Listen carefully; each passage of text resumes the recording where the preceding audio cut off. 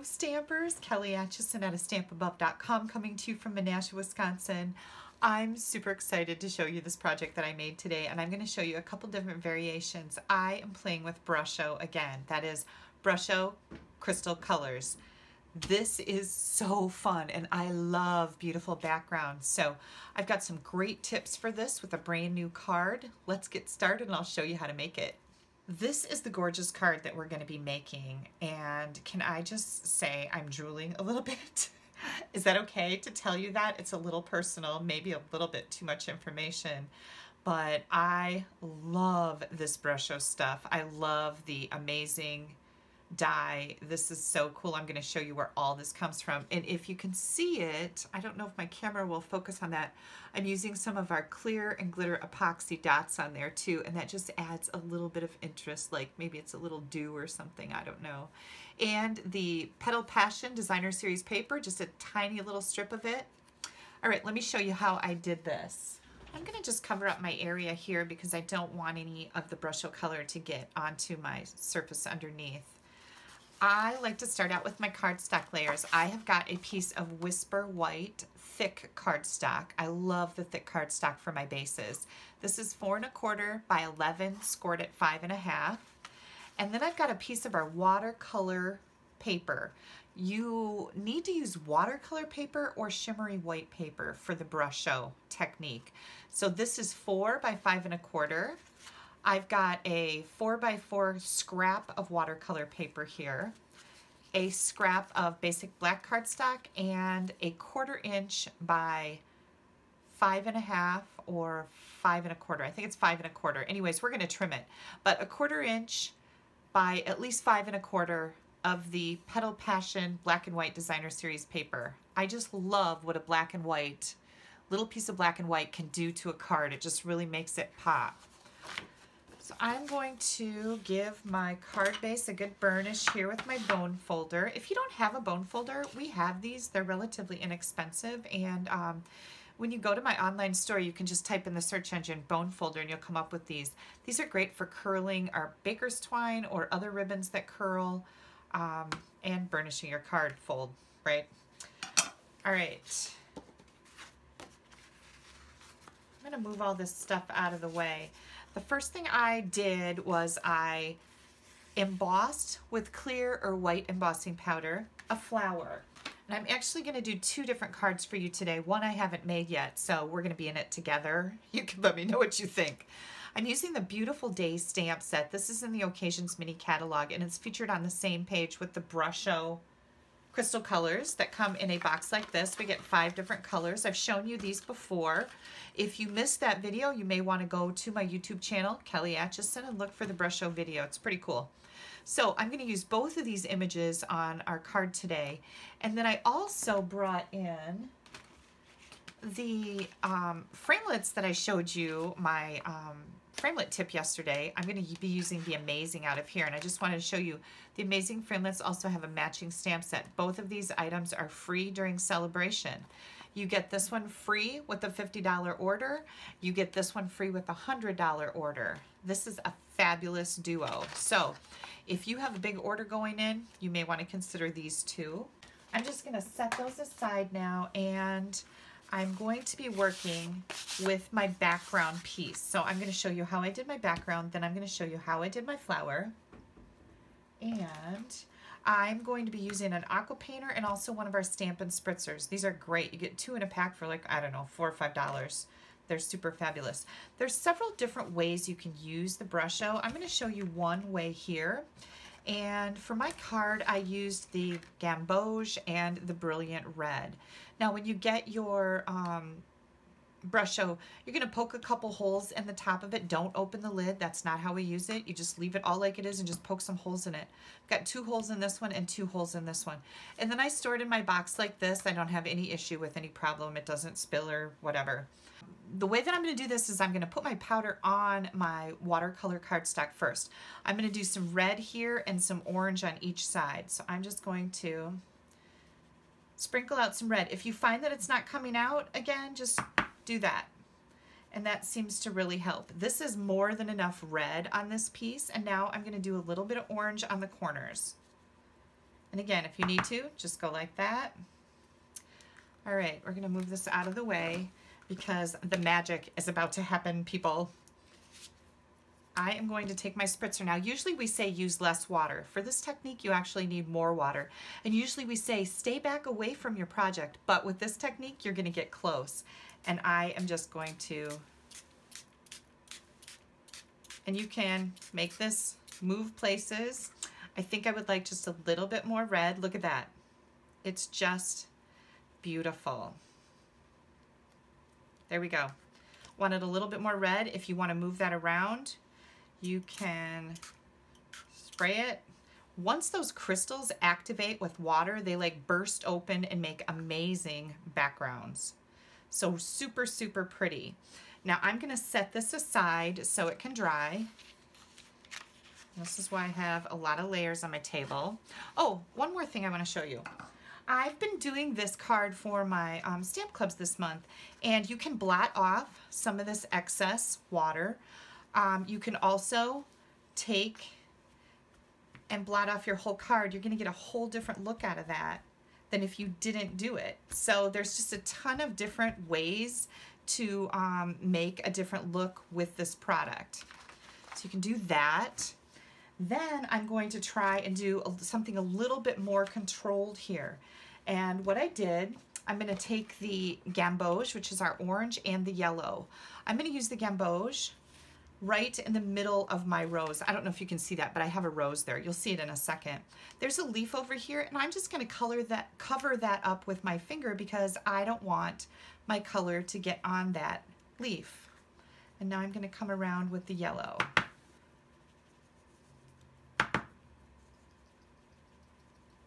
And I'm gonna leave my finger there while I come in with my water. Now, if I want to, I can add a little bit more orange. I think that would be pretty. I want this to be just a little bit more intense, and I'm gonna let that dry like that. Now, I'm going to take the moss green. This moss green is really interesting. It's got purple in it, it's got brown, it's got green, it's got yellow. So you wanna be very careful. I'm just gonna tap some out here on my paper. You could put it on a acrylic block if you wanted to, but I don't know why we need to get that fancy. And I'm going to bring in my aqua painter, make sure I have some water coming out, and I see that it didn't get cleaned last time. So we're gonna get the yellow out of there. And where did my leaf go? Here it is right here. I'm gonna just take a little bit of this. You don't wanna over mix this moss green because if you do, it will turn a muddy color. The reason why it does that is because there's brown crystals in there also. So you just wanna tap it a little bit and bring in your green. And you can see how different that color is already. Okay, now I can hit this with the heat tool, or I can just set it aside and let it dry. And I'm just gonna set it aside and let it dry for the purposes of this video. Next, I am going to come in with a piece, again, of 4 by 5 1/4 watercolor cardstock. And I have a butterfly on this one. So I've already embossed with clear embossing powder a butterfly. And I am just going to take, let's see, let's do something a little different here. I'm gonna take some orange and maybe a little yellow. There's some yellow in the orange, and then I want to do some red. There we go. All right, let's see what happens. This is the one that I haven't made yet, so I don't know what this is going to look like. It could be a complete disaster. Just hang with me.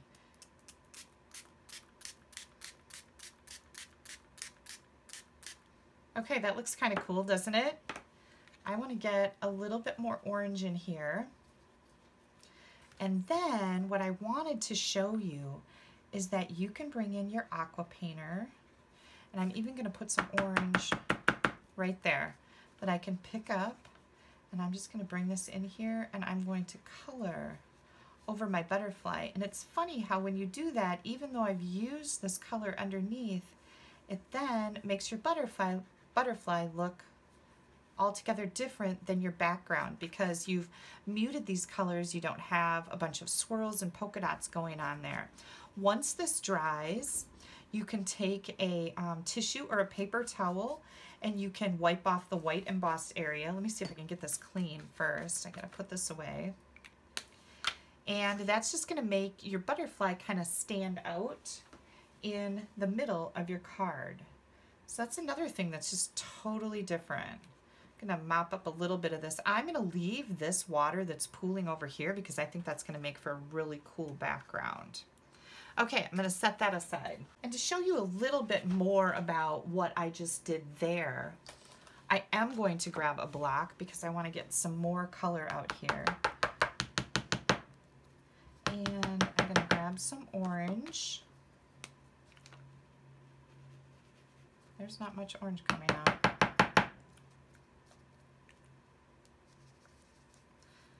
Sometimes you may need to reinsert your pokey tool in there. And now again, I've got a butterfly on here, and you can come in here and you can color this. And I had somebody ask me, well, why do I need the Brusho Crystal Colours for coloring techniques? Well, you may not need them for coloring techniques, but I like to know all the different things that my products can do. So if you would like to use them for coloring, you certainly can. And this stamp set, The Beautiful Day, is a perfect stamp set to color with because it's got, you know, these kind of like, what do they call those windows? Stained glass. Stained glass windows.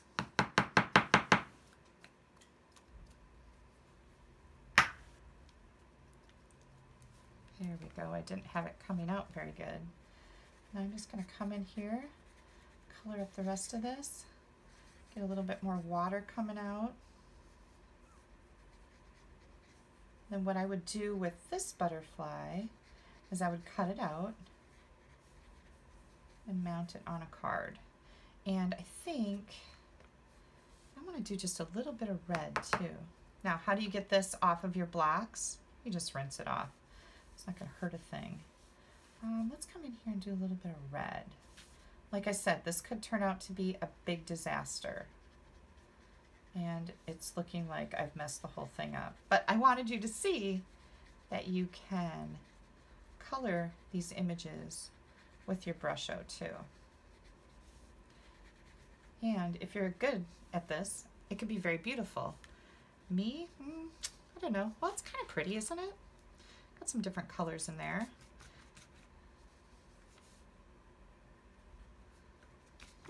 Let's see what happens. Let's try something else.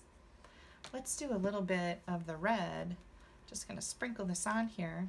See what happens if I just squirt it. I think that's gonna be pretty. Delicious. Ooh, look at that. It's almost like watermelon colored. So the good rule of thumb here is the more that you do with this, the more cool things you can figure out to do with it. And the sky's kind of the limit here. I really do love this stuff. It is amazing. Okay, let me show you what I've come up with here. I already have some of these backgrounds done. And what I can tell you is, let me get this stuff out of the way. All right, we got that cleaned up. What I can tell you is that every time I have done this, it has turned out different. Look at how different these three backgrounds are. This one, I didn't use as much red. I put the yellow in the middle instead of the orange. Got a lot of red going on out here. Here I used the orange and the red again. Here I had a little speck of blue show up in there, so of course the colors burst on that. So I've got three very different backgrounds here doing the same thing. And then here are a couple of my roses. So I'm just going to, cut out this rose. And we're gonna put our card together because it's super, super easy. I hope you guys are having a great week. I have had a wonderful week, and I have some fabulous news for you. Thank you all for your prayers for my stepdaughter Anna. I love her dearly. She is recuperating. Her infection is letting up. I can't say that it's completely gone yet. She has a doctor's appointment today at 3 o'clock that I'm going to take her to. But she is back to her old self. She's starting to, you know, like say things that she wasn't really caring about when she was sick. Like, ugh, I can't wait to do my hair. And last week she could have cared less what her hair looked like, and it showed. She would laugh at that, believe me. But, you know, when you don't feel good, you don't give a hoot about any of that other stuff. And she is feeling so much better. She's still got a long road to go. I've got to take her to a specialist in Milwaukee. Sorry about that. I couldn't find my dimensionals. I'm going to take her to a specialist down in Milwaukee. Her appointment is at 5:30 in the morning. They're going to do some type of a scope to go in and see what's going on with her torn bladder. But so we're going to go down the night before, and she doesn't know this yet, but I'm just going to get a hotel, and I think she'll really enjoy a little girl time, and I know I will too, because like I said, I love her dearly. I'm very lucky to have her in my life. I think I'm going to take this piece, and we're going to take that little tiny strip and put that right on the edge here. So I'm just going to, whoops, I'm going to add my glue here because I know that my strip of paper is a little bit longer than this piece. I think I just cut it six inches long because I knew I could cut it off. And I'm just going to butt that up against the edge, and we're going to turn it over and trim it off. So yeah, I think that'll be nice for me and Anna to have some downtime where she's not thinking, you know, she's going to die any minute, which is pretty much how we were feeling. It was pretty scary for a while there, but now I think, like I said, I think she's going to be okay. I'm using Fast Fuse because you can see that my paper's a little bit warped, and I'm just feeling that if I use Fast Fuse, it's going to hold it down better and right away versus the glue, which I will have to hold on to, and I don't want you guys waiting because while I do like to talk a lot, I'm sure you have better things to do than listen to me yickety-yak about everything and then watch me hold down glue, right? The one thing you have to be careful with this Fast Fuse is it's like sticky strips, so you usually don't get a second chance. I was very lucky that I could pull that up there because I got it on crooked. Oh my gosh, already, isn't that just amazing? I think it's just amazing. Okay, next, what I'm gonna do is I am going to take my black scrap and I'm going to cut out this little amazing word, and I'll be right back. And here we go. I love that this pops right off of there. These words pop right out. There's no pokey tool needed for, you know, to get them out of the die. I love that. Now watch me rip off the end here. Don't rip off the end. There we go. Okay, and then I'm just gonna bring out my pokey tool to get these little inserts inside the letters popped out, and that should do it. Okay. Again, this is free. We are going to mount our flower. Then I'm gonna decide where I wanna stamp a word on the front. That gets a little scary. Okay, here comes my rose. Oh my gosh, delicious. Can you say delicious? That looks delicious, doesn't it? I'm gonna put my words right here. And then I've got the little U. And this is from the Amazing U stamp set that goes with the set of dies. And I'm just going to put it right in here. So I'm gonna get this out of the way. Put my U in there, yay! At this point, we don't wanna mess up our U, right? Heck no. And then here I come, because this is a very thin little die, I am going to use my sponge and glue technique to put glue on the back of it. So I'm just scribbling some glue on my little plate here. This is sticky, and that sometimes can be a problem. If you want, you can wash these sponges out. I'm just always too lazy to do it, and don't put glue on the front like I just almost did. We're gonna put glue on the back of our amazing word. And we want to go not all the way to the end. Okay, so we're gonna do about that much up to the G, and then we're just gonna do a little bit on the end of the last G, I mean the Z, sorry. Okay, let me talk about this. Again, I'm gonna show you what I'm talking about. Whoops. Okay, so you don't want your amazing to cover up your U here. So we need to make sure that we are getting this. There we go. I want my U to kind of be in this blank spot here. Oh my gosh, look at it. Okay, so I went up to about the Z with the glue on the back of here. I did put a little glue on the back of this little whirly thing, but I'm just gonna leave it alone. I'm not gonna tack it down. And then we need to add our little glitter and clear epoxy dots.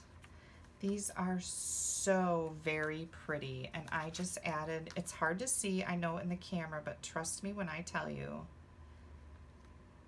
that they add that little something extra. I'm gonna get my little sticky tool here. You guys have seen me make these. It's just a dollop of this glue on the end of this stick, and it helps you pick up things that are tiny. And I've just got 3 little epoxy dots on there. Can you see that? Beautiful. Okay. I'm going to set these aside. Here's our gorgeous card. And then I wanted to show you a couple more. Here's another gorgeous card, and you can see that this background looks very different. Well, not very different, but you know, different. Here is another one, and this is a little bit more brilliant. I believe this one was dried with a heat gun. You can take a heat gun to it, and that mellowed out the color, whereas this one was left to dry all on its own. Now, what are we gonna do with the butterfly card? Hang tight, I'll be right back, and I'll show you. Okay, I'm back. Are you ready for this? I am going to put this card together. I just took a few minutes to do something a little different with my butterfly card. I cut my watercolor layer that I have my Brusho background on down to 5 by 3 3/4, and then I put a piece of basic black behind it. Ugh, I did it again, you guys. See if I can get this up. Okay, I did pretty good. I put a piece of basic black behind it that's 4 5 1/4. I added my amazing dye. Okay, there we go. Gosh, and I added a So Saffron card base. I thought that went really good with the yellow in here. I cut my butterfly out. I've got it mounted on dimensionals, and I want to make sure that it goes over the edge of my black layer, but doesn't cover up my amazing word. All right, you guys. I'm so excited. What do you think? Aren't these beautiful? Brusho. Brusho, you gotta get yourself some. You can hop on over to my store and order some of this stuff. It is fabulous. If you add $20 more to your order, like if you get this beautiful day stamp set, okay, you can push it up to $50, and you can get this stamp set for free. So this stamp set matches the Thinlits that I use for the amazing word, and you know, you need $100 to order this, $50 for this. You get these both free for a $150 order. Plus, now that I'm thinking about it, if you push your order up to $150, you get hostess benefits or stamping rewards. So you get an additional $15 free, just like you had a party. So win-win. Beautiful.